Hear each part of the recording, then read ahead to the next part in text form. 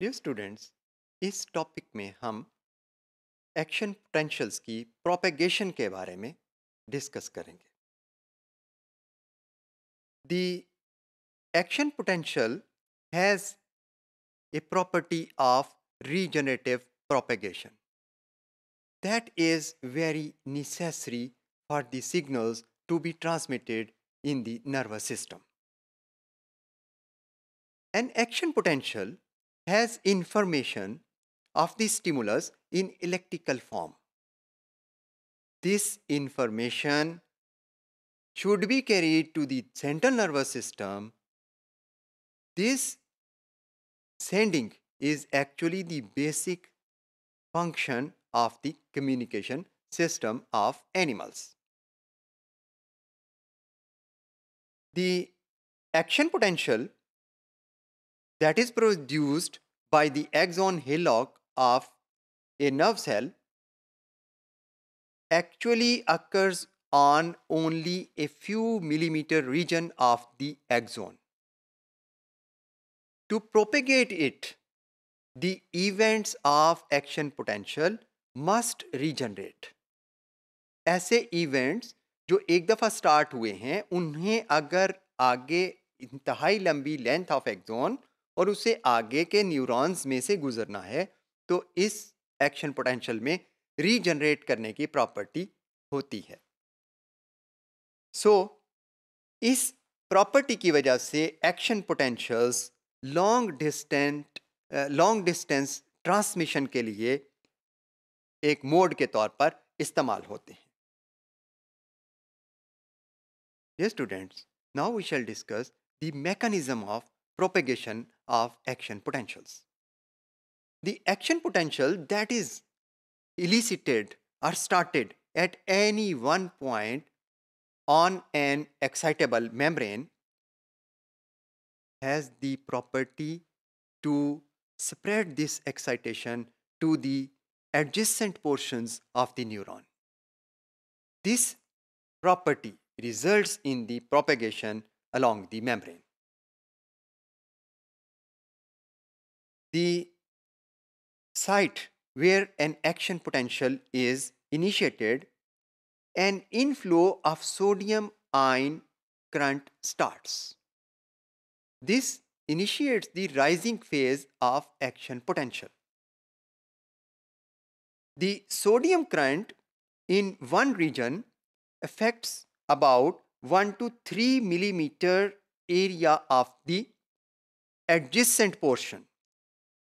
This causes excitation and depolarization in that region too, thereby initiating an action potential in that region also. However, the region in which the action potential was started and in which a few milliseconds ago there was a sodium ion inflow is now at a stage in which repolarization due to potassium ion outflow has started. These depolarization and repolarization events spread through the regions of the membrane along its length.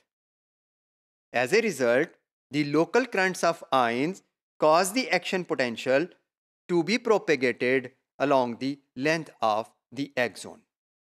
Dear students, the propagation of action potentials is unidirectional. जब एक action potential generate होता है और sodium ions का inflow शुरू होता है और इसके बाद ये वाली सोडियम करंट अगले रीजन पर ट्रांसफर हो जाती है तो पिछले रीजन के सोडियम चैनल्स इनएक्टिवेट हो जाते हैं.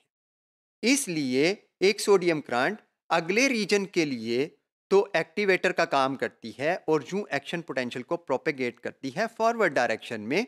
चूंकि पिछले रीजन के सोडियम चैनल्स या voltage gated sodium channels inactivate हो चुके होते हैं, उन्हें एक्टिवेट नहीं किया जा सकता. इसलिए ये जो फ्लो है करंट का या एक्शन पोटेंशियल का वो बैक साइड पर या उल्टा नहीं चलता.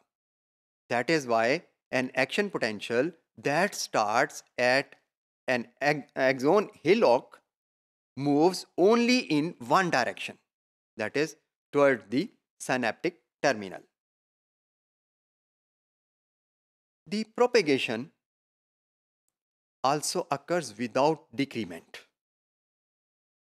At each position along the axon, the process is identical. That is, the shape and magnitude of the action potential remains constant. It ensures that propagation of initial excitation occurs without decrement.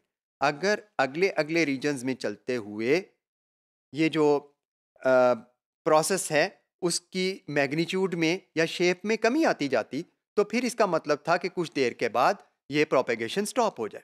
लेकिन चूंकि magnitude और shape of the action potential same रहता है जब तक कि ये अपनी फाइनल डेस्टिनेशन तक ना पहुंच जाए, इट मीन्स कि सिग्नल पूरे का पूरा ट्रांसफ़र होता है विदाउट डिक्रीमेंट.